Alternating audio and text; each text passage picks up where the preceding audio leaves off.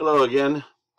We're back again for another presentation on the introduction to the Caribbean.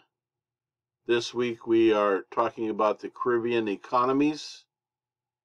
We're drawing the information from Owen Blewett's interdisciplinary book, The Contemporary Caribbean, Life, History, and Culture Since 1945. And so we will take a nice, refreshing look at the economies of the Caribbean since 1945. So let's go ahead and start. This is our book that we're drawing our information from, The Contemporary Caribbean, History, Life, and Culture Since 1945 by Professor Owen Blewett. So our introduction, before 1960, we'll talk a little bit about the decline of the sugar industry, the beginning of the growth of the tourism industry, life on the periphery for Caribbean islands in the world global trading network. Primary sectors include agriculture, sugarcane export, bananas, coffee, tobacco, forestry, fishing, mining. These are the primary economic sectors. The secondary economic sectors would include manufacture industry in Trinidad, Jamaica, and the Dominican Republic. And the third or tertiary economic sector would be the service sector, which is a growing area in the Caribbean and certain islands: tourism, offshore services, drugs, and remittances. So that is our outline. Before 1960, most Caribbean economies focused on agriculture. Islands relied on agriculture exports to generate foreign exchange. Most jobs were in agriculture, and most people lived in rural areas. Sugarcane has been huge. We saw that as we were going through Franklin Knight's book, The Genesis of a Fragmented Nationalism, that the sugar industry immensely changed the Caribbean and changed the demographic composition of the Caribbean as coerced African workers were brought to the Caribbean to work on the sugar plantation, which Franklin Knight calls the exploitation colony. The sugarcane is grown largely on coastal plains, and bananas were also major crops. Coffee, cocoa, fruits, coconuts, tobacco, and spices were also shipped abroad. Many smallholders grew crops on farm plots to feed their families and to sell locally. This is called subsistence farming, and it's somewhat actively discouraged in a global capitalist trading network. However, it also is one way for farmers to be most independent, is to grow their own food. Ranchers in a few islands, such as the Dominican Republic, Cuba, and Puerto Rico, raise livestock and chickens. So here's a typical market in Latin America or the Caribbean. Today, agriculture is declining everywhere in the Caribbean. And of course, the same thing is true in the United States. I come from a small family farm in Ohio. It's no longer possible to support oneself economically, viably, as a small farmer. It has to be done on a large agribusiness scale in order to be successful. In many islands, agricultural production equals less than 5% of the GDP, the gross domestic product. Although the employment in agriculture is still relatively high in some islands, notably in Jamaica and Haiti, most islands import large amounts of expensive food from the United States. There's a story I heard after the Haitian earthquake of 2010.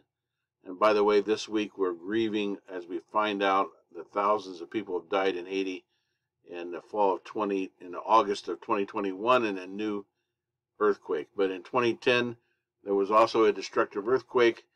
My friend who worked there as an NGO relief worker said that there were stacks of bags of rice that were shipped from the United States to help the people of Haiti, but they completely destroyed the Haitian rice industry. The rice farmers in Haiti were put out of business because of free rice from the United States. So there are unintended consequences in these things. Livestock industries involving cattle, pigs, goats, and poultry are significant in the Greater Antilles. Remember, the Greater Antilles are Cuba, Hispaniola, Puerto Rico, and Jamaica. Tourism in the contemporary Caribbean and the service sector has transformed the island economies, providing most of the jobs and contributing most of the GDP. Tourism is a major driving force in the majority of the Caribbean economies. Newer service industries such as offshore banking and insurance are also growth areas. Industrialization has occurred in some of the larger islands, notably Puerto Rico, Cuba, the Dominican Republic, Trinidad, and Jamaica.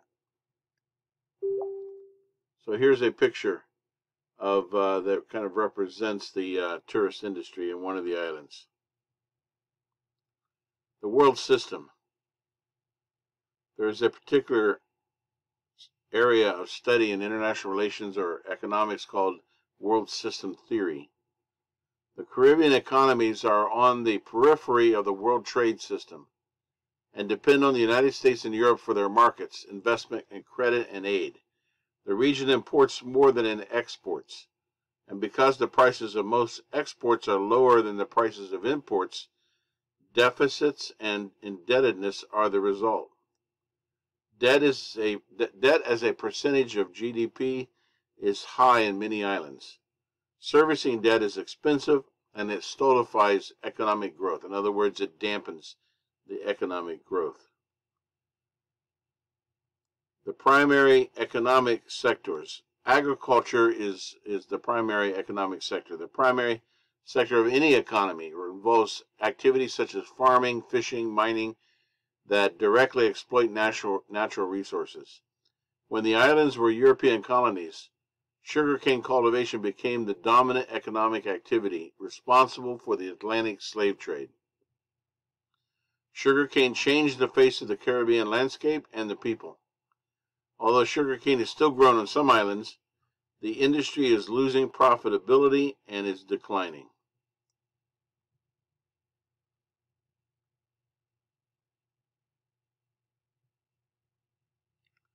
The decline of sugar production. Sugar production has declined for a number of reasons, including competition from other countries, the end of price supports, lack of modernization, and a change of taste in the consumer from corn syrup to artificial sweeteners. Competition from cheaper production areas such as Brazil and Australia are significant. Although India is the world's largest sugar producer, Brazil is the largest global exporter. I suppose what that means is that India produces a lot of sugar that it also consumes in its domestic markets. Changing the world regulations signal the death of sugar in the Caribbean. Recently, the WTO, the World Trade Organization, declared that Europe's preferential support for importing Caribbean sugar was an unfair practice. And so Europe is not going to be able to continue to buy Caribbean sugar at preferential higher prices.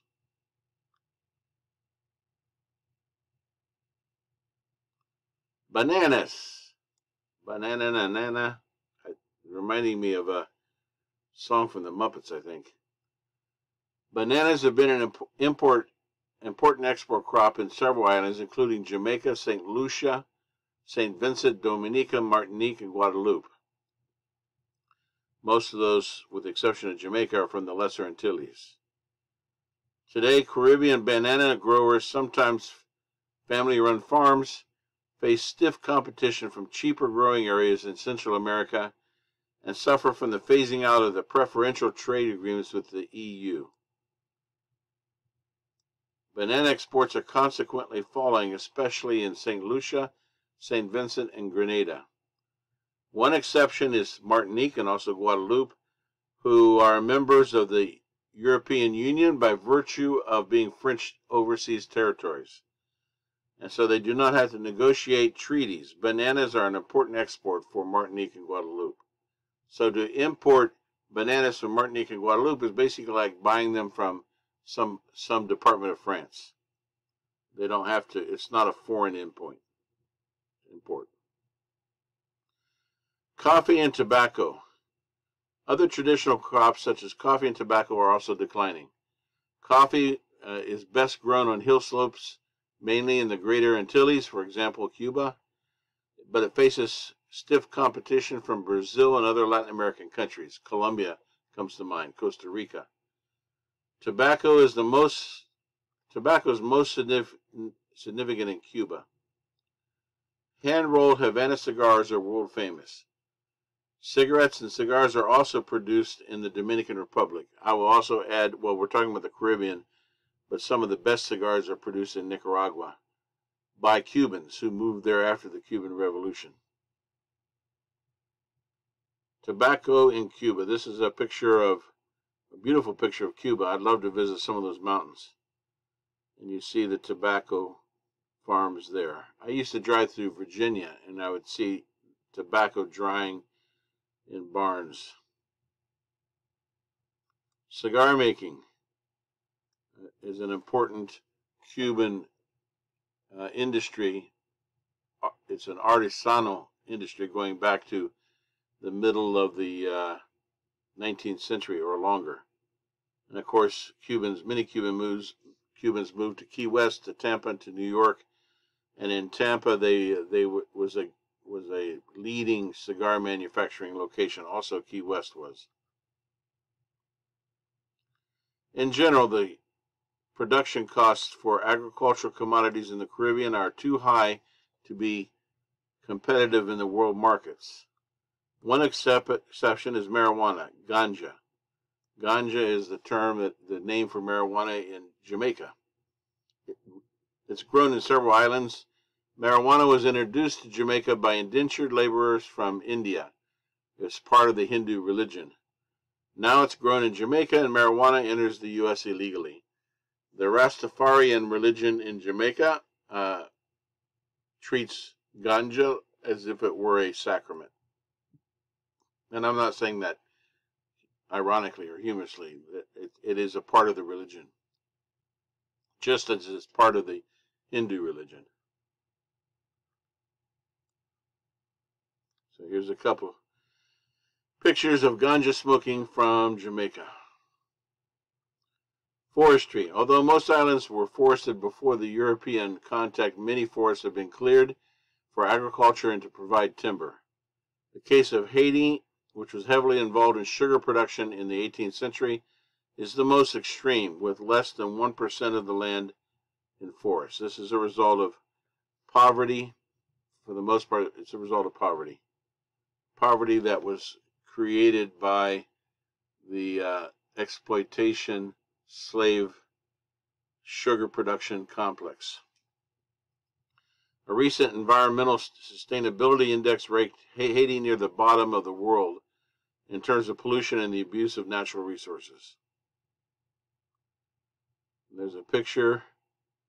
Actually, this is a picture of Montserrat, the mountains and the forest of Montserrat, one of the smaller islands, actually. But Montserrat is 60% forested. And there's a contrast with the Dominican Republic. Here's a picture of the Dominican Republic, which is at least 25% forested of its land, which is a contrast with Haiti, which is 1%. Mahogany, satinwood, pine, and cedar are grown in the Dominican Republic. Mountainous Dominica in the Lesser Antilles is one of the most wooded islands, with about 60% of land and forests, a useful selling point for the development of ecotourism. I'm sorry, this is Dominica, not Montserrat. 60% forested. I have not been there, but I hope to go. Cuba has an important mining sector with plentiful supplies of iron, chrome, cobalt, copper, manganese, and marble. And Cuba produces steel. Nickel, silver, and gold are mined in the Dominican Republic. Jamaica still exports both bauxite and alumina. The secondary economic sector. The secondary sector involves industry, manufacturing, and construction. Today, most islands have small manufacturing plants involving food processing, beverages, cement, catering to local consumption. For example, an island might produce its own soft drink and bottle it. That would be the kind of manufacturing we're talking about. The islands in the Greater Antilles and Trinidad have larger operations, with steelmaking in the Dominican Republic and the manufacture of pharmaceuticals in Puerto Rico. Obviously, oil terminals and refineries pose environmental threats. There was an emphasis a few years ago in called Operation Bootstrap in industrializing Puerto Rico, and one of the things they did is they attracted pharmaceutical manufacturers. And then a lot of pharmaceutical manufacturers moved to China. I think it would be wise if we could lure these pharmaceutical manufacturers back to Puerto Rico or to Central America or the Caribbean to take care of our own backyard. And I was looking for a picture of a oil refinery in Trinidad, and I found this article about a major oil refinery that closed in 2018, leading to unemployment. And now we're going to talk about rum. You see rum Barceló, Angostura. There's several kinds of rum here. My friend, one of my close friends is a rum aficionado. Rum and molasses are both exported, with significant amounts of rum shipped to the United States and Europe. Rum manufacturing is a long-established industry in the Anglo-Caribbean. Mount Gay Rum of Barbados is the oldest continuously operating producer of rum, with records going back to 1703. Captain Morgan rum, which, by the way, is not one of my favorites. It's a little too spicy for me. But it's produced in Jamaica, and of course it's referring to the buccaneer Henry Morgan when it says Captain Morgan, who lived in Jamaica. In Spanish territories, liquor made from sugarcane was called aguardiente and was very rough and unpalatable. I actually like aguardiente. I guess they've improved it. It's white and has a sweet menthol taste, or a sweet licorice taste. Rum was a drink for the lower classes and was smuggled into the Spanish colonies from the British Islands. Bacardi was located in Cuba and Puerto Rico before the Cuban Revolution. I think they established a sucursal. Their headquarters in Havana, but they established a factory in Puerto Rico in 1930. Bacardi operations include Martini and Rossi, Dewar's Scotch, Bombay Gin, tequila, brandy, beer, and various vodka brands. Puerto Rico now has the most industrialized economy in the Caribbean, and that's thanks to this Operation Bootstrap in the 1950s and for U.S. incentives. The U.S. gave tax incentives to industries that would open manufacturing in Puerto Rico. Unemployment continues to be a problem, and too many people live in poverty in Puerto Rico. Migration to the United States provides a safety valve for surplus labor to leave the island and come to the United States seeking jobs. Tax exemptions for corporations operating in Puerto Rico ran out in 2006 and 7, and if they were not renewed, and the Puerto Rican economy is facing adjustment problems. The tertiary or service sector. Since the 1950s, the service sector, including government jobs, has grown to be the largest employer in the islands, typically over half the workforce. So this would include banking, offshore banking, insurance, tourism, not just government jobs, although that could be a big one. Most Caribbean island economies are heavily dependent on the service sector, which includes travel and tourism, offshore services, and government employment. Tourism is now the backbone of the Caribbean economies and the leading earner of foreign exchange.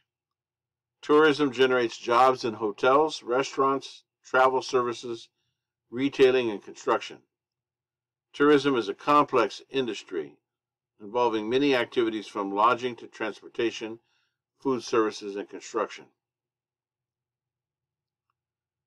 Offshore services are located in the Cayman Islands, Anguilla, the British Virgin Islands, the Turks and Caicos, and they offer a multitude of services, including banking, insurance, and ship registration. This article doesn't mention it, but also the Dutch in Curaçao and Aruba offer offshore services that are more or less aimed towards South America.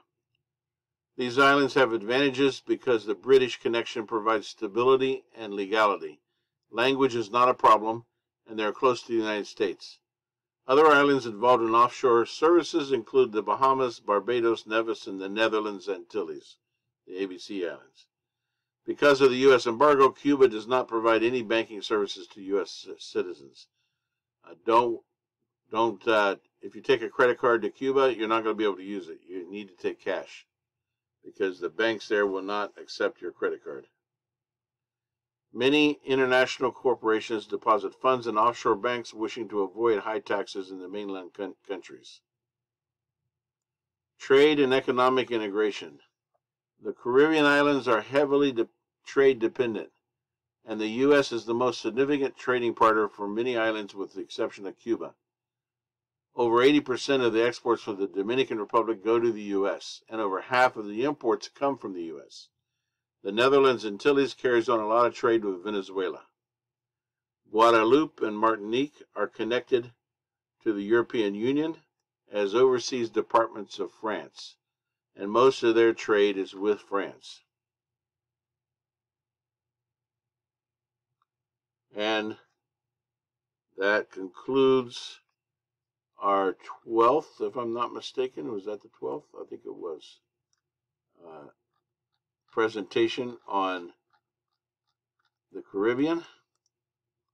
So we have two more, at least two more, possibly three. I'll be talking next week about people and society. That will be about the demographics of the Caribbean, the demographic makeup, the ethnicities. And the week after that, we'll be talking about cultures. And then if there's time, I'll go over the globalization of the Caribbean, although there would be no quiz on that. So thank you for your kind attention. Please feel free to leave me comments down below in the comment section, and reach out to me if you have any questions. I'll be glad to try to answer them. Thank you. Bye.